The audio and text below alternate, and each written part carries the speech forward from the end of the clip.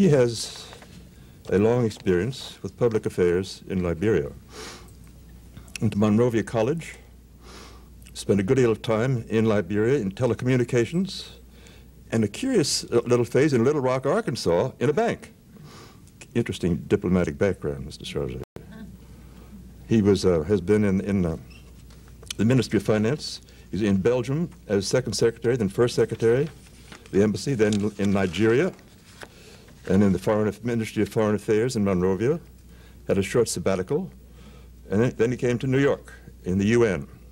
Last year, he was made the Chargé d'Affaires of the Embassy of Liberia, and he's now about to talk to you on the subject of crisis in Liberia, which I suspect is an understatement. Konah Blakett.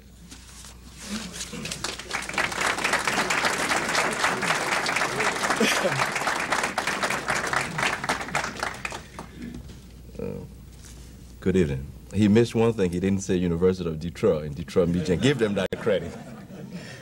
Mr. President, members of the Council, distinguished ladies and gentlemen. It is a great honor and privilege for me to address this august body this evening. Your kind invitation affords me the opportunity to discuss Liberia crisis and our continued search for peace, stability, and democracy in the country. Liberia, Africa's oldest republic, played a key role at various international fora, advocated the right to self-determination of all peoples, particularly those in Africa and under colonial rule.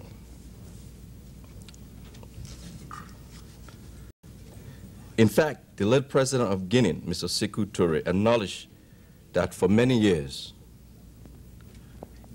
thank you, I quote, Liberia served as a beacon of hope to the rest of colonialized Africa, unquote.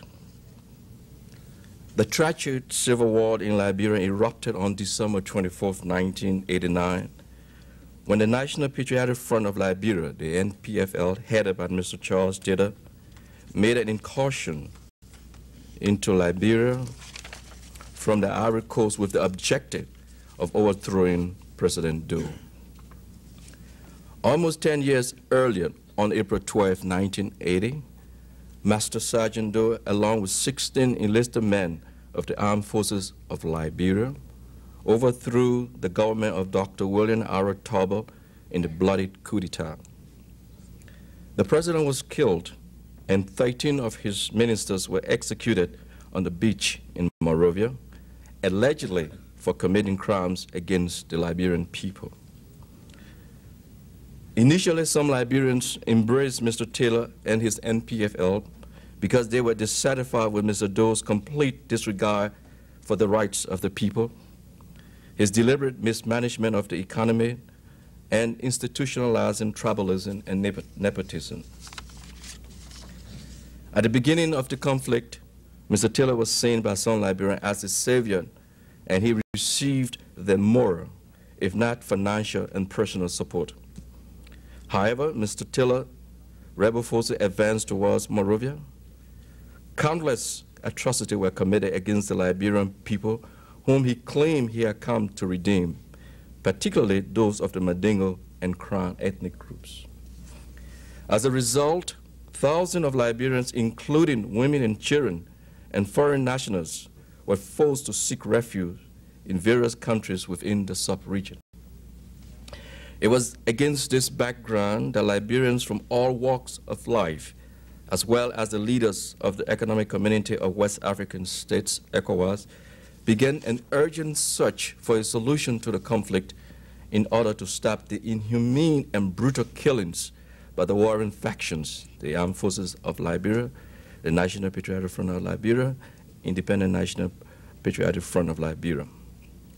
One of the groups involved in the search for peaceful solution to the crisis was the Interfaith Mediation Committee, a council of Liberian Christian and Islamic leaders in the country, convened the first peace talk in Freetown, Sierra Leone in June 1990.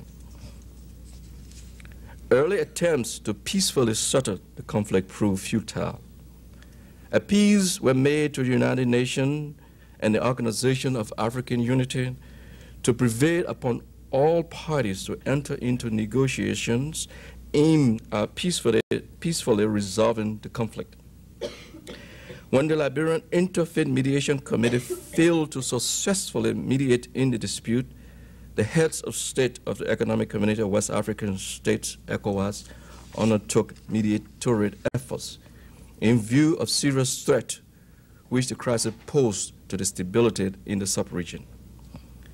In view of the disintegration of the Doe government and the breakdown of civil authority, the leaders of the Economic Community of West African States, ECOWAS, proposed a peace plan which called for the deployment of a peacekeeping force, as well as the formation of an interim government of national unity to include all warring factions, political parties, and interest groups. In August 1990, ECOWAS facilitated the convening of a national conference so that Liberians could deliberate on the future of their country. It was out of this conference that an interim government was formed to begin plans for ending the civil war and holding of free and fair elections to be conducted under international supervision and monitoring.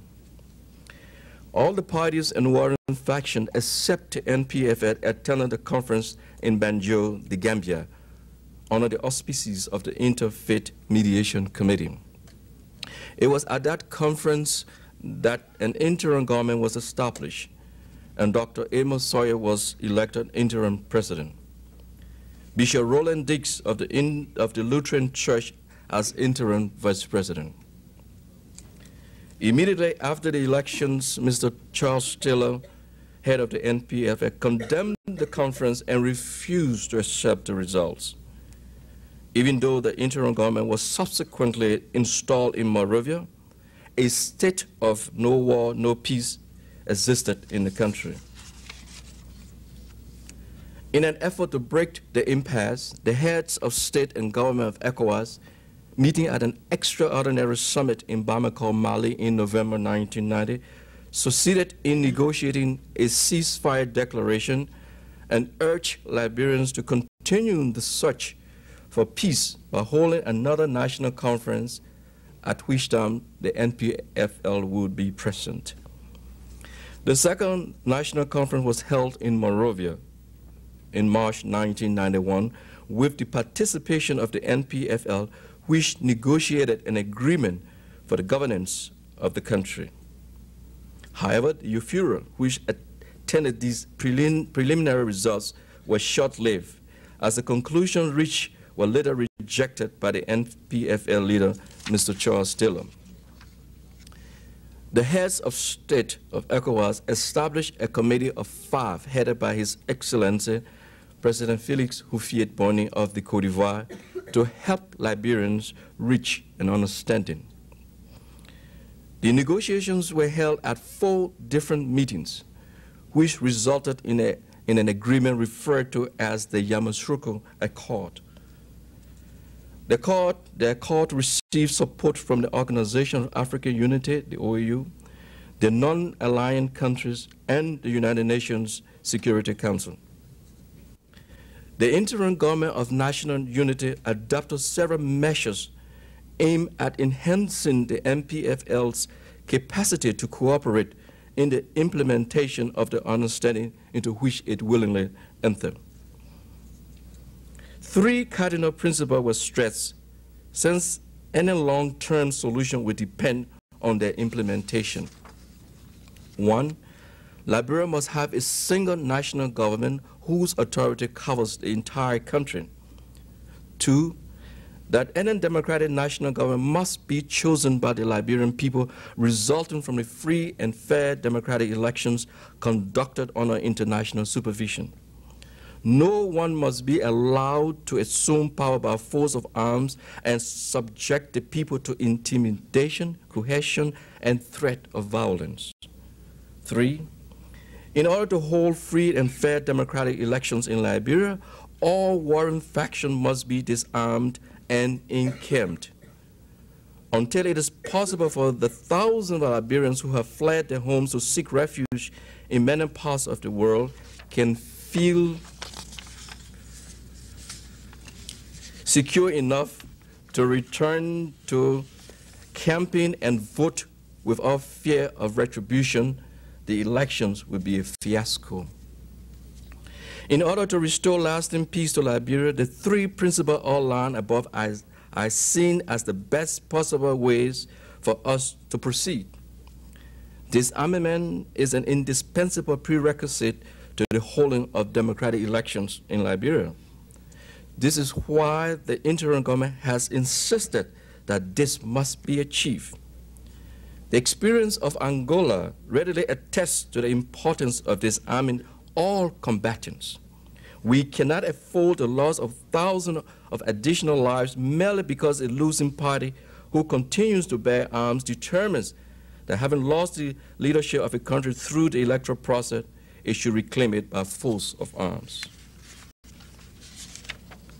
Mr. President, on October 15, 1992, the NPFL launched an attack on Monrovia. They call it the Operation Octopus, to take over Monrovia and install Mr. Chiller as president.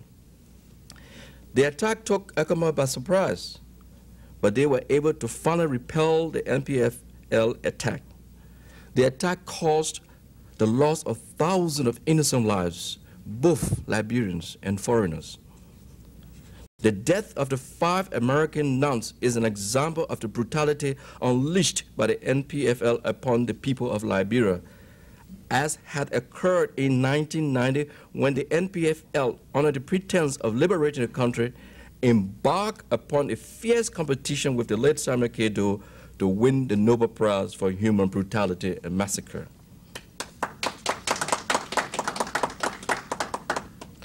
Since its inception, the interim government of national unity has maintained that it has no objection to Mr. Tiller becoming president of Liberia, if that is his ambition. However, he must do so by pursuing the course through the ballot box. That message has been carried from one city to another in Africa and around the world. To accomplish this objective, the interim government has made every effort to accommodate and encourage Mr. Tiller. It should be recalled that President Sawyer offered to resign if disarmament and encampment would proceed in earnest, and if it could bring peace to Liberia and ensure the continuation of the electoral process. This is his only request, because given the experience of the civil conflict and 10 years rule of Mr. Doe, Mr. Tiller must give the democratic process a chance to truly work. Distinguished ladies and gentlemen, it is with deep satisfaction that I inform you that with the assistance of the United Nations, ECOWAS, and the OAU, the Liberians have reached a consensus for solving their conflict. The plan to which we have committed ourselves is the holding of free and democratic elections under international supervision. However, the precondition for holding of election is the creation of adequate security arrangement throughout the country. In this regard, the agreement signed in Cotonou, Benin on July 24, 1993 is most encouraging. At the meeting, the Liberian parties manifested both their will and resolve to succeed by agreeing to encamp and disarm all forces under the supervision of an expanded ECOMA. They declared a general ceasefire which came into effect August 1, 1993, followed by the formation of a transitional government which will lead the country to democratic elections scheduled for early 1994. As a follow-up to the conclusion reached at the meeting, Liberians have since met again in Cotonou, Benin, and have elected the officials of the transitional government who would take over the affairs of state when the disarmament process commences. The United Nations has established an observer mission in Liberia which will help to monitor the ceasefire and work along with ECOMOG and the warring factions to ensure full compliance with the Cotonou Agreement, leading to disarmament and holding of elections by February or March 1994. Mr. President, if we have learned anything at all from this conflict, it should be that our future is linked to the political, social, and economic development of the sub-region and the entire continent. Liberians now recognize that we owe a debt of gratitude to the countries of the sub-region for coming to our assistance at a critical period in our national existence. It is through the sub-regional efforts that the prospects for peace have been enhanced. We are optimistic that the efforts will not be in vain and that Liberians will forge ahead and achieve a lasting peace. Even though some Liberians have argued that the 1980 coup d'etat and the subsequent 1989 civil conflict were attempts to address some of the inequities in our society. However, civil strife or wars have not settled our problems, but merely created additional ones.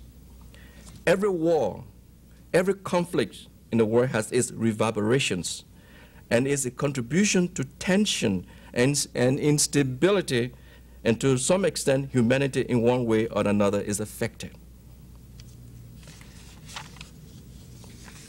In conclusion, the Cotonou Agreement is an expression by the parties to the conflict to resolve their differences and establish durable peace in the country. It is hoped that Liberians will henceforth devote their resources and energies to the primary task of advancing their welfare and being mindful that resorting to force of arms to correct societal ills will prove counterproductive. Thank you. There are two questions. One in general, how's the balance of trade working out? And how are you dealing with the problem of rice importation? Well, to answer your question, as you know, we are still in this civil war crisis.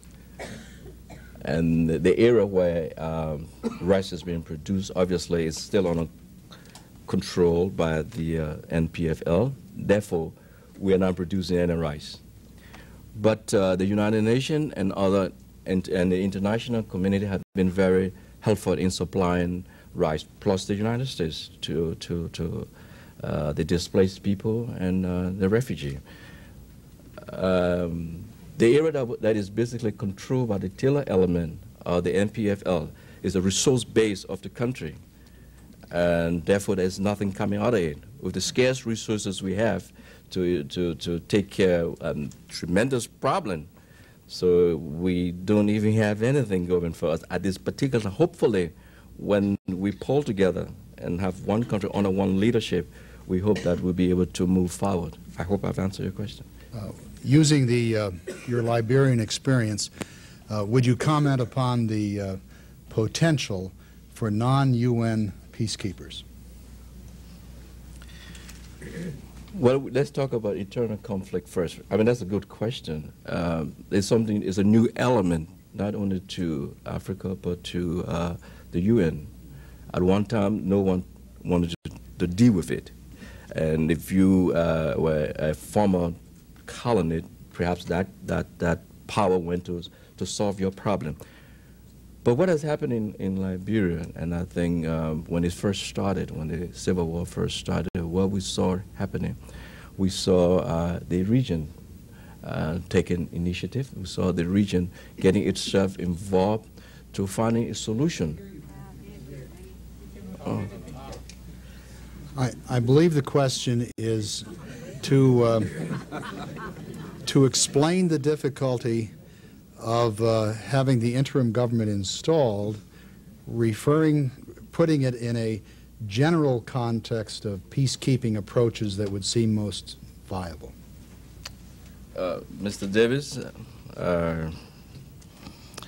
perhaps you don't have a copy of the peace agreement. We will make sure we send you one so you can read when it dealt with the issue of encampment disarmament, with military process.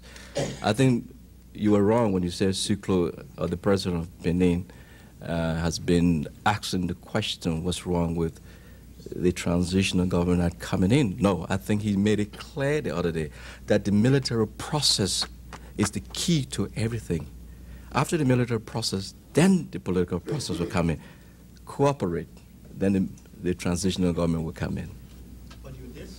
I believe the question is, how unrealistic is your disarmament endeavor, the election date, and the possibilities of stability and peace after such elections, if and when they're held? I think I share your concern. We can go back and discuss this from one end to another, but I think what has happened, firstly, let me tell you what transpired at the Cotonou, in Cotonou, Benin. They have agreed to disarm and encamp. Maybe you're not comfortable with that. Under an expanded ECOMOG forces. 3 countries already will be sending troops to Liberia, Tanzania, Uganda, and Zimbabwe. And they will be deployed all over the country with the existing ECOMOG on the ground, existing ECOMOG forces on the ground, to help in this process. Well, we have to be sincere with ourselves. I think we will have to play a key role ourselves. If we want peace and stability, it will start within us, and help and cooperate with the forces to disarm and destroy those weapons. It will take all of us. Thank you. I believe this is a marvelous system we have for doing this. The question, I believe, is asking for your comment upon whether in Nigeria or other countries in Africa, presumably including Liberia as well, there might be the same kind of breakup of states as was witnessed in the former Yugoslavia. Well, I can't speak for Nigeria. I should attempt to talk for Liberia. We hope not. I think we've passed that stage of dividing Liberia into different ethnic groups. As I mentioned earlier, we hope that we'll be honest and true to ourselves. We want one country. All of the factions have echoed that, and that's a clear indication we will not have that kind of division like we see it in Yugoslavia. And we keep our finger crossed and keep praying. Question which you're not going to not welcome is what can everybody in this room reflect upon and do with respect to helping success in the elections in the next year and in the days following? You answered the question, didn't you? No, firstly, I'd like to say when I received the invitation, I was surprised, but pleased to know that this august body have Liberia on its agenda. And you will help to sensitize the problem we have in Liberia. And this will signal a message across, and signal a message to the power that be, and you can help in that process.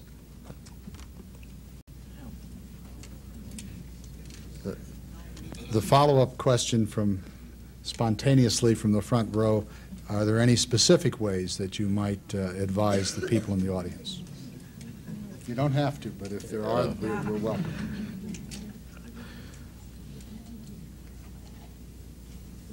Well, by being concerned, by being very supportive through NGOs, going to Congress and sensitizing the Liberian crisis, the Liberian issue in itself, demonstrate that you are playing a role.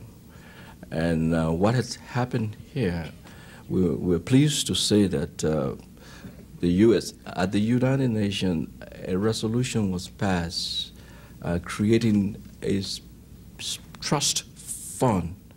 And this trust fund was strictly to help the expanded ECOMOG forces. The U.S. has been the first to contribute. You've played a role because you have contributed towards that trust fund, and have promised to give more. Yes, ma'am. Mr. Blakett. The question is, will Liberians living in other countries be able to vote in the upcoming elections? Well, I cannot answer that question right now. I'm not even part of the election commission, but we will find answers for you. The election commission was suspended, and they are going to be reactivated. I'm sure they would take that your concern into account. Yes, ma'am. The question is, if Mr. Taylor won't cooperate, is there any way of dealing with him? Last year, I think before his second attack on Monrovia, a resolution was passed by the UN imposing sanctions in the territory held by Taylor. And it has worked. It has worked. I think that's one of the, as I was told, one of the best sanctions that I've ever had. So economically, I don't think he's capable of supporting another war financially. And even right after the peace agreement, you could see that with the border right now being closed, there was nothing coming in or going out of his territory. They had to establish a corridor, a safe corridor for food to come from Monrovia and also from Bassa to be distributed into his territory. But we must not lose sight of this. We must keep pressure on Mr. Taylor. And the international community, including the U.S., should continue its pressure so that he can cooperate and let peace take a chance. The question is, would you advise one to travel in Liberia and or to reside there? And I guess the general question is just how secure do you think Liberia is at the present time? I spent all of July there, and I'm back. So that's a good indication. I wouldn't want to wait 100 years to actually feel comfortable with myself or to actually participate in the government and actually join the interaction that you all have there. What would you advise me as an individual to do by actually wanting to, as a tourist, actually to visit there in your country? Well, firstly, you must have a passport, and you must apply for a visa. Quite naturally, but actually being there for a while, what would you advise a person to do by actually going there first? You have an embassy that you would you advise? I think you have to say that it's secure in Liberia, and perhaps you could describe what the tourist possibilities are, and if indeed it is safe. You asked if we have an embassy. Yes, we do have an embassy. You know. Would you advise me to go there? Well, yeah, if you so desire. But there are areas that wouldn't be safe for you to go to. The area that is not held on the control of ECOMOG, you can go there. You can go in those areas. But if you so desire to move to Liberia, you can come to the embassy and fill up the necessary document, and you have to meet the consular requirement, and we'll grant you a visa. You can go there and exploit it for yourself, and you can make the decision what you want to do after you've gone there. The question is, what is Mr. Taylor's background, and who armed and supported him in the early stages? Myself is asking that question. No, I mean, there have been many information circulated that Mr. Taylor was trained in Libya and in Burkina Faso, and obviously the ammunition came from Libya into Burkina Faso, and Ivory Coast was used as a safe haven, as a corridor to get the ammunition into the country. Taylor worked for the Doe's government. He was the GSA director. Prior to that, I didn't know Mr. Taylor. The question is, when does the disarmament process begin? Well, it's past due, let's put it this way. The problem is, Mr. Taylor said that he didn't want to use the existing troops or the ECOMOG troops on the ground. He wanted a new set of troops, not from the region, but from other regions. And obviously, the interim government been sympathetic towards his concern, accepted that. So we are still waiting for the new expanded ECOMOG forces to come on the ground. And it takes money. Someone has to pay for it. We have a budget of $60 million. As I mentioned earlier here, that the United States has been very generous, have just given to us $19.83 million as the first phase. And we're hopeful that something will be forthcoming from the United States. And we hope that you too can try to sensitize these issues, that the whole world will be able to cooperate and give the necessary funding so we can get this armament and encampment on the way. I believe the question is, and you can certainly clarify it if this isn't correct, I believe the question is there not a contradiction between even the fund which you suggest and the absence of consensus-like negotiations going on? Isn't there a contradiction between those conditions and the hope that you attribute to the Benin process?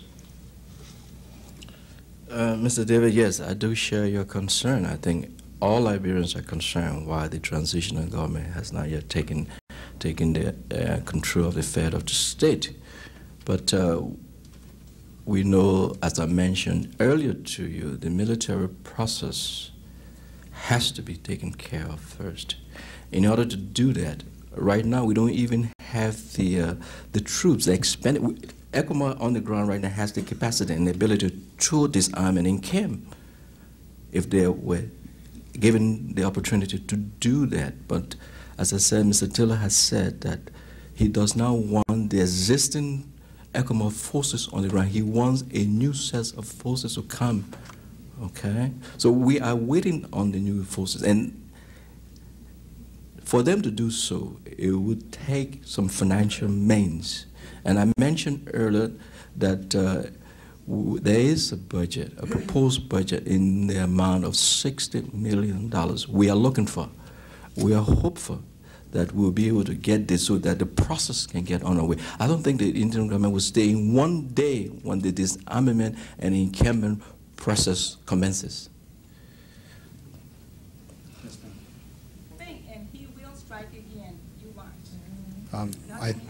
I think a version of that has been asked, but again the question is, because it's a central point, is not Mr. Taylor recalcitrant, unyielding, and how are you going to deal with him if indeed that's his position? Well, you spell it out in detail. What can I say about that? Yes, we are very concerned about that. We know the man is intransigent.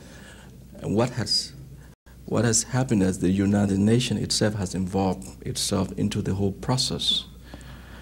And if you can recall, before the peace agreement was signed, ECOMOG was moving into his territory. They were using military means to achieve its objective. But we had Liberians all over crying out, "You're killing our people. We're killing our people. The war must stop." Obviously, for humanitarian reasons, it stopped the war and decided to go back to the table, back to the drawing board to find a peaceful solution to the problem. Here where we are right now.